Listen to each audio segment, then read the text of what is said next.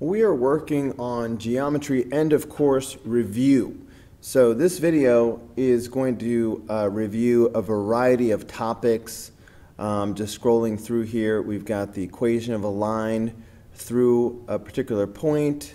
We'll be converting this equation of a circle into standard form. We'll be partitioning a line segment. We'll be talking about the properties of special quadrilaterals, and we may even go into the sector area of a circle and other things like that. Okay? Just scrolling through to give you a quick glance of all that is to come. All right. But we're going to start with problem number 36. What's the equation of a line that goes through the point -2, 2 and is parallel to this line that's given here? I like to break this down into a three-step process. In fact, I think I'll zoom in a little bit more, because here's what I like to do. I like to make a little chart out of it where I say in the first column I do slope M. In the second column I do the y-intercept B. And in the third column I write the equation. Of course, the equation is always of the form y is equal to something times x plus something, where the first box is the slope and the second box is the y-intercept. Okay, now they gave us a parallel line. Parallel lines have the same slope, so they gave me the slope of a parallel line. I'll call that M parallel, and the slope of this line is -1/2. Okay, so because the slopes of parallel lines are the same, then the slope of the line that I'm trying to find an equation for will also be -1/2. So this is the slope we're going to use. And in fact, we can go ahead and write that down in the first box, -1/2. Now it's time to find the y-intercept. All right, for that we use the model y equals mx plus b. And we know that because it passes through this point, that gives us an x and a y. So y is 2, m is -1/2, x is -2, and then plus b. So b is the y-intercept that we're trying to find. So 2 is equal to, so this is going to, a negative times negative is a positive, and this would be like 2/2. So that's just 1. And then if I subtract 1 from both sides, I get 1. So that's b. Whoa, that was weird. So that means, I almost wrote b again. That means this b value is 1. So that means the equation is y is equal to -1/2 x plus 1. So that would be the answer. All right, so the answer is A. Okay, moving on to number 37. Take this equation and write it in standard form. So there's a couple things I'm going to do. One thing I need to do is I need to move this 66 out of the way. I'm going to wind up subtracting 66 from both sides. Also, I need to reorganize this equation so that the x terms are together and the y terms are together. So watch for me to do both of those things. Okay, so when I rewrite this, putting the x terms together, I will have x squared minus 18x.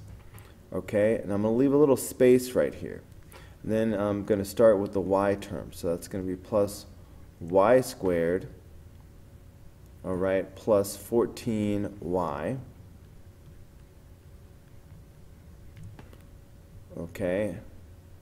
And again, I'm going to leave a little bit of space. You'll see why in a minute. And then because I subtracted 66 from both sides, I will have negative 66. So this is how we begin. Now, we're doing something called completing the square. So looking at this first part right here, this is a trinomial. It looks like a binomial, but we're going to fill in the third number in a moment. So this trinomial can be written as a binomial squared. So how do I get this binomial? Well, I see the x, so I'm definitely going to have an x. I see the minus sign, so I'm definitely going to have a minus sign. The number is just going to be half of this. So that's going to be 9. Okay? Now,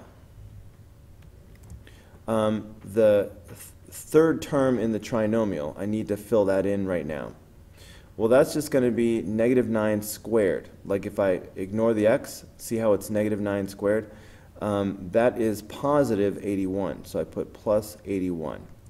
Now that changes the equation though, so I need to balance that out by putting plus 81 on the right hand side as well. Okay, now I'm going to do the same thing with the y's.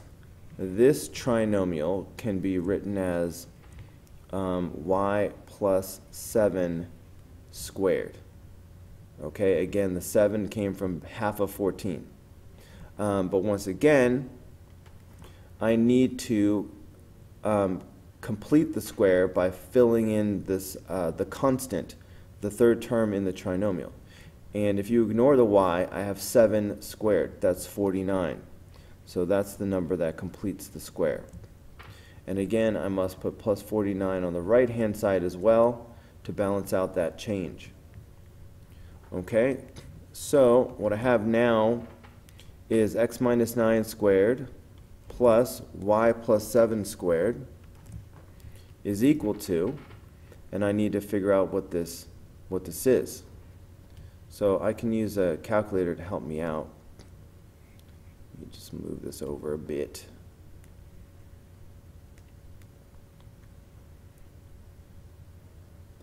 Negative 66 plus 81 plus 49. That's going to be 64.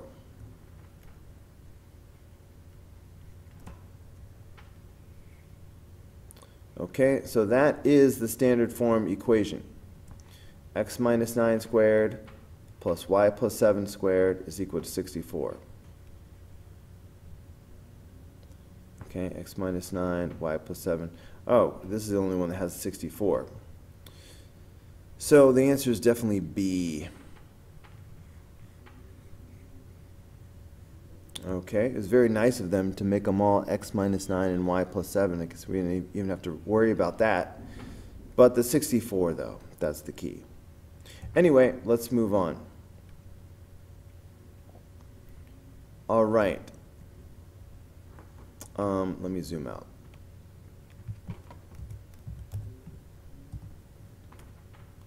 Okay, for number 38, we are given these two endpoints. We need to find the point that partitions the directed line segment GE into the ratio of 3 to 1. Okay, so first of all, you see this 3 and this 1. Okay, remember that we are partitioning the segment GE. All right, so I have G over here and I have E over here. 3 plus 1 is 4. Keep that in mind because that's going to give me two fractions. I'm going to have 3/4 and I'm going to have 1/4. Okay, watch out for that. All right, so this tells me that I'm going to be either 3/4 from G or 1/4 from E. Okay, the 3/4 goes with the G, the 1/4 goes with the E. Now, what do I mean by that? I'm glad you asked. Let me show you. So let's just draw a schematic. Actually, you know what? I'm going to have to zoom in a little bit more. Because we have X's and Y's, so what I really need to do is I need to do two separate little problems. I need to do the X's and the Y's really separately. So that's what I'm going to do. So over here I'm going to do the X values, and over here I'm going to do the Y values. Okay, so let's make a segment, let's make a number line just using the X values. So I have X values 1 and 9. Okay, so that's going to be like this. All right, and this is 1 and this is 9. Okay, yeah, maybe I'll put it underneath. So this is 1 and this is 9. Because I also want to say that this is point E and this is point G. Okay, now I need to know and keep track of how far apart these are. All right, how far apart are 1 and 9? Hopefully you can see that these are 8 apart, all right, because 9 minus 1. All right, now I always like to go from left to right when I can.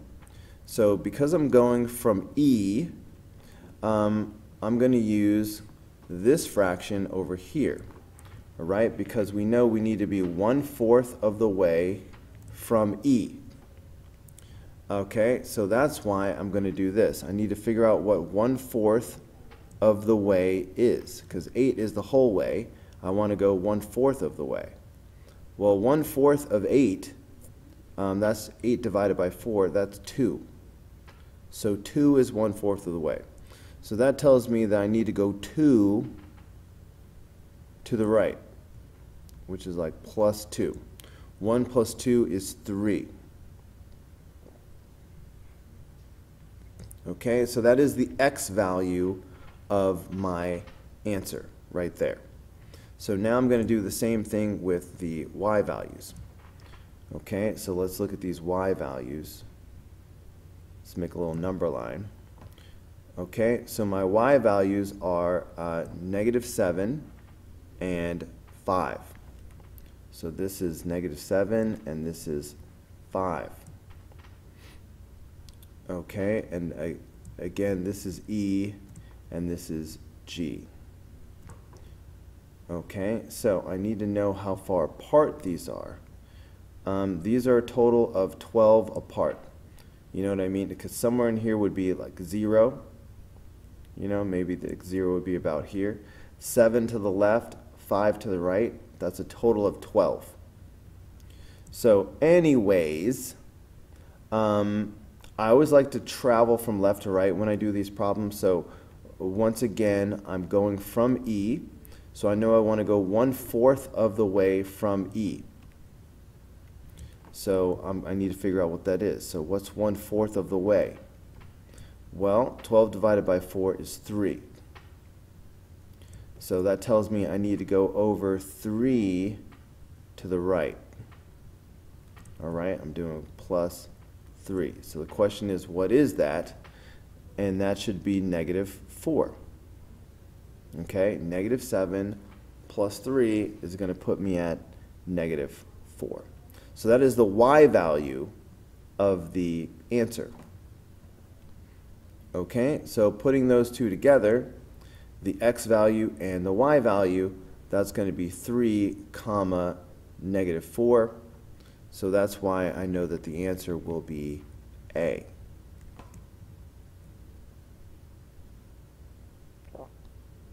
Here comes a loaded question. Which of the following quadrilaterals always have congruent diagonals? Well, really, to answer this question, you need to have this whole chart in your mind.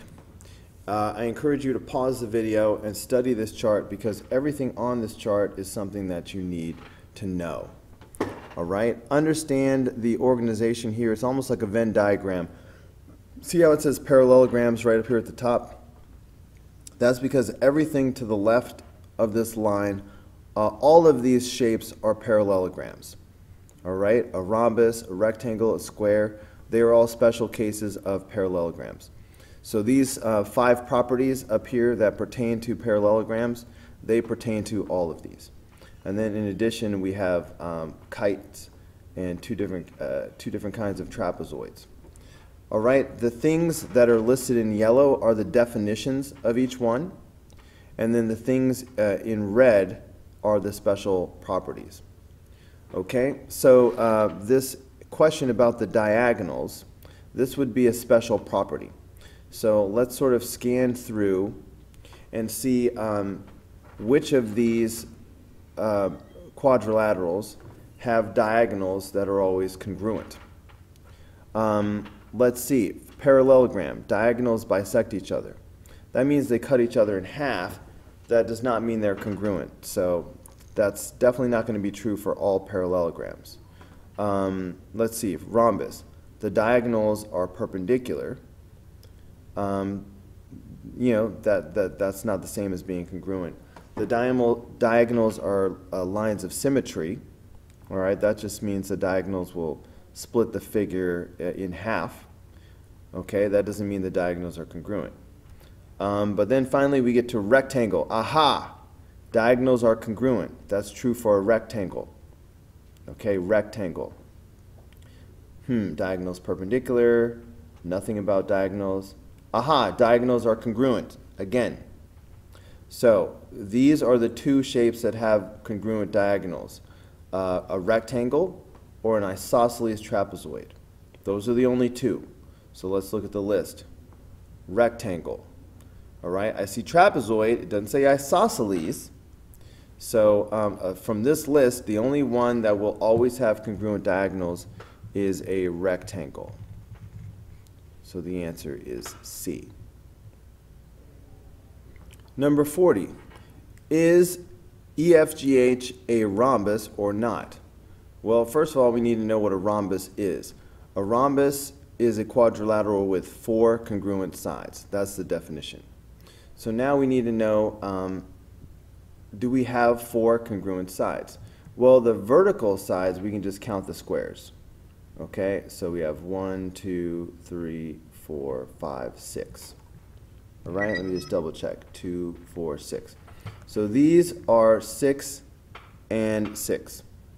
So now we just need to check the diagonal sides and see if they're also 6. To do that, I like to use the Pythagorean theorem. So if I look at this horizontal distance, that's 5. And if I look at this vertical distance, that's 3. Let me get these 6's out of my face. So I've got 5 and 3. So if I were to use the Pythagorean theorem right now, okay, in order to find the hypotenuse, it would be, okay, so HE would equal the square root of 5 squared plus 3 squared. All right, just using that Pythagorean theorem. I already know that this is not going to be 6. This is going to be some decimal.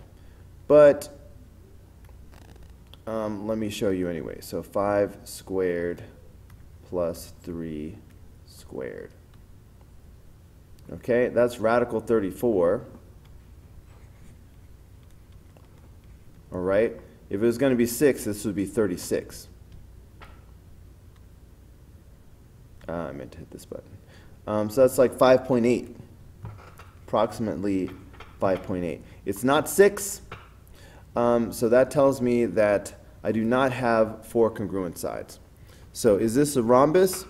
It's definitely not going to be any of the yeses. Let's see. No, because the pairs of opposite sides are not parallel. No, because not all 4 sides are congruent. The answer is D. Okay, moving on to number 41. What is the area of the shaded sector. Okay, when we start talking about sector area, the first thing we should do is write down the formula. The area of a sector is always some fraction of the total area.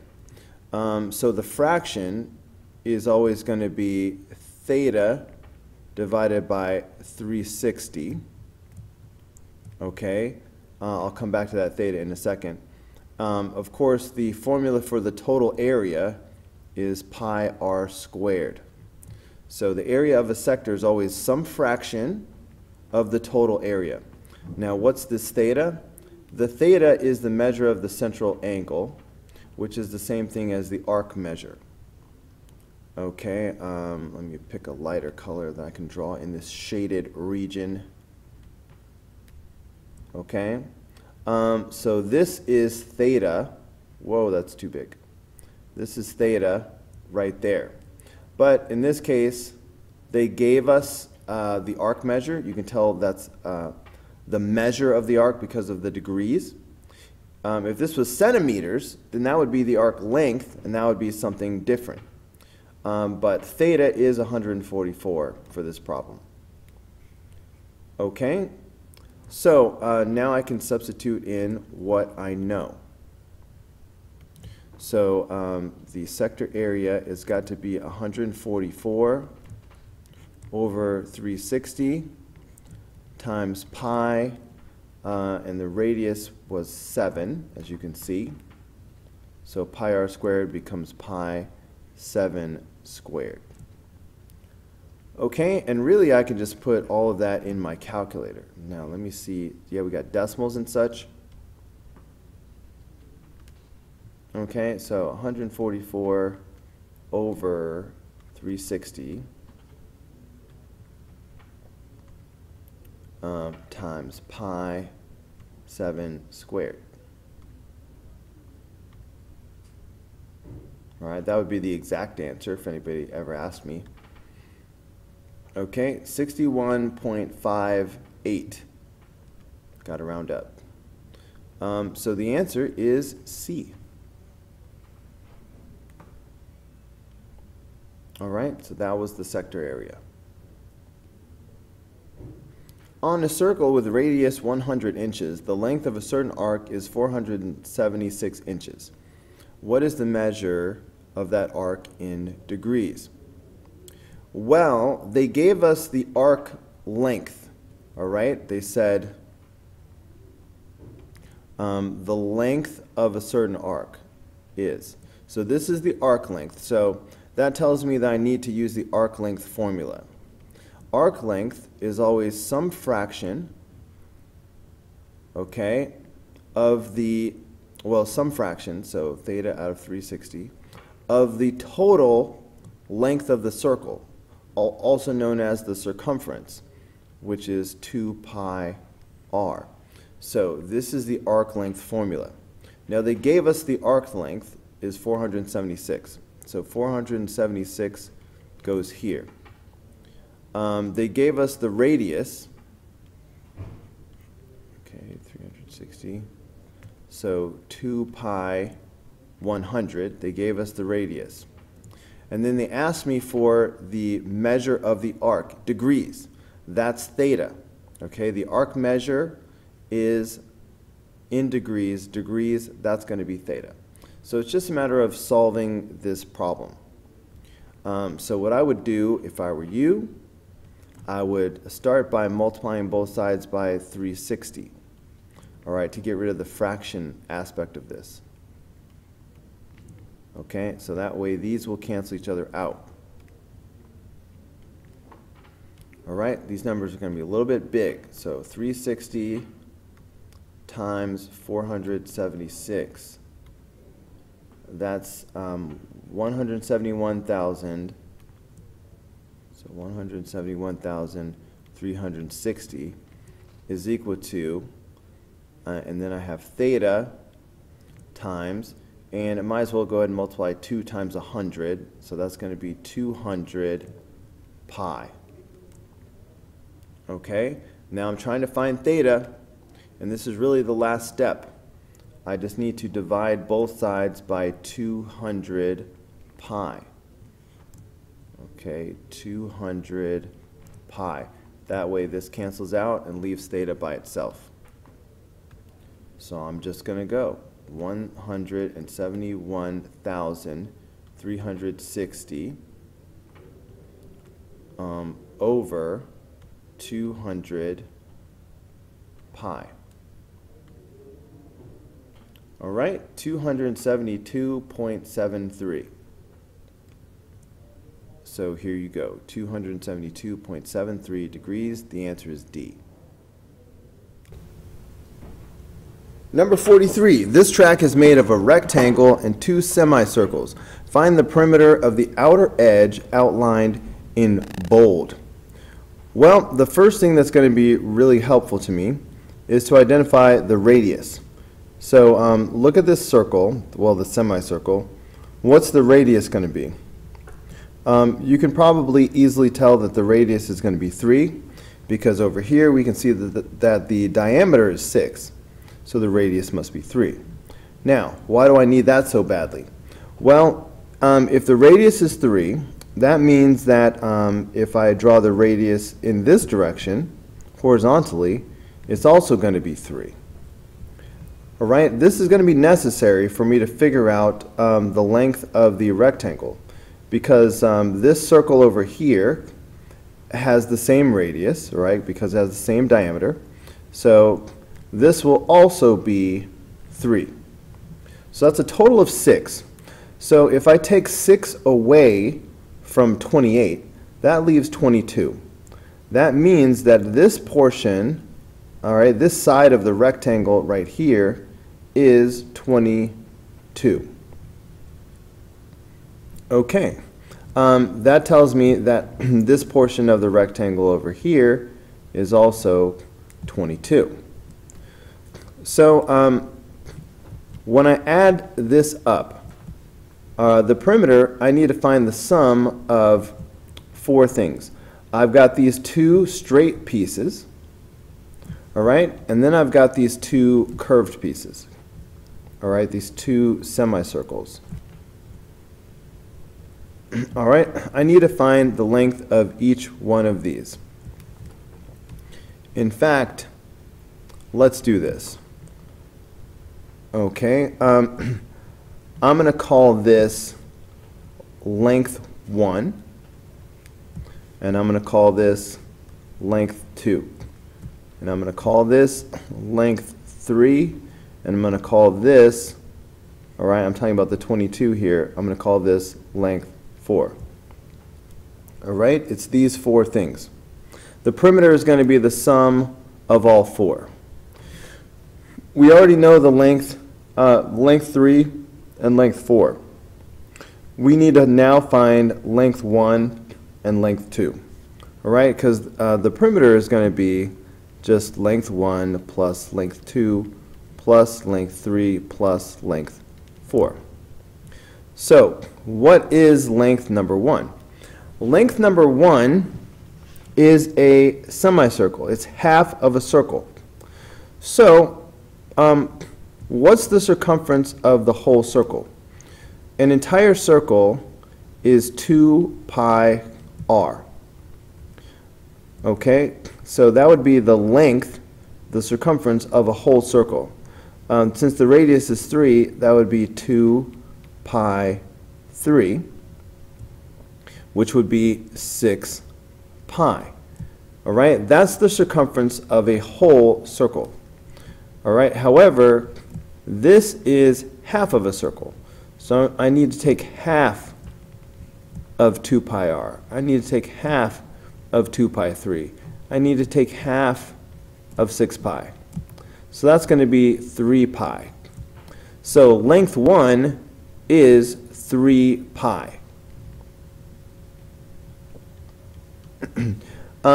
Since length 2 has the same dimensions as length 1, length 2 is also 3 pi.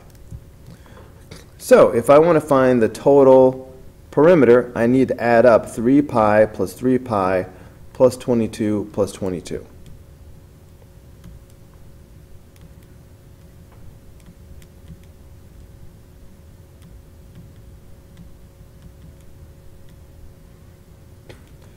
So that's 62.85. So the answer is A.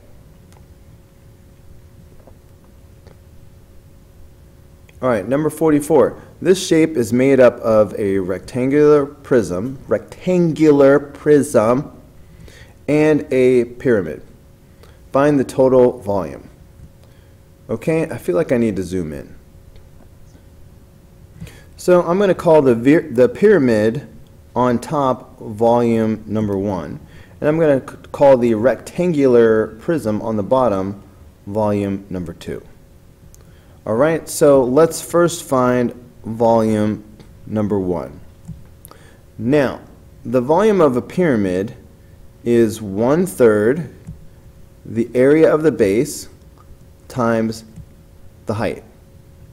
So what I like to do is off to the side I find the area of the base. Well, the base of this pyramid is a rectangle.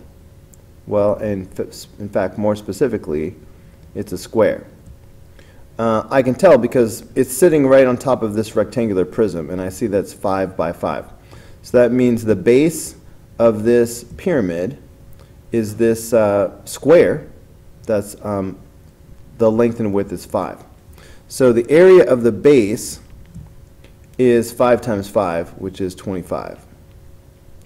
Okay, so plugging that in, that tells me that volume number 1 is going to be 1/3, 25. Be careful. The height of the pyramid is not 9. That's the height of the pyramid and the prism combined. So if I need to cut this right here and figure out what the height is, well, this portion down here is 3. All right, I see we're given the height off to the side. So that means this part up here must be 6 for a total of 9. So the height of the pyramid is 6. And this will give me volume number 1. That's going to come out to be 50. 1/3 times 6 is 2. 2 times 25 is 50. So volume 1 is 50. All right, now let's switch colors and do volume 2. All right, the volume of a prism is the area of the base times the height. The base is the same base that I just did for the pyramid. The base is 25. All right, so the volume of the prism is 25 times the height, which is 3. All right, so volume number 2 is 75. So the total volume is just going to be volume 1 plus volume 2. So that's going to be 125 cubic units. Okay, so the answer is A. A cylinder with height 15 centimeters has a volume of 2,000 cubic centimeters. What is the cylinder's radius? Well, they're giving me the volume, so I think I will start off with the formula for the volume of a cylinder. The formula for the volume of a cylinder is the same as for a prism, and that is area of the base times the height. So the question is, what is the area of the base? Well, first of all, they gave me the volume, so I'm going to go ahead and substitute the 2,000 in for V. Now, the area of the base, if we're talking about a cylinder, so automatically, if you're dealing with a cylinder, all right, the base is a circle. So the area of the base is pi r squared, because that's the area of a circle. So we need to do pi r squared in place of the area of the base. And then times the height. Well, the height is 15. Okay, so it's pi r squared times 15, area of the base times the height. So we're trying to find the radius, so we just need to solve this for r. So the next thing we need to do is divide both sides by 15 pi, because that will cancel out the 15 and the pi. So I'm going to divide by 15 pi. Okay, so be careful. That's going to leave me with, so I've got 2,000 over 15 pi is equal to the radius squared. I know this is going to give me some decimal, and I still need to take the square root. So I prefer to leave it like this, and then knowing that for the final answer I need to take the square root of both sides. So I'm just going to put it in like this. So if I do the square root of 2,000 over 15 pi, this should give me the answer. So 6.51 centimeters. So the answer is B.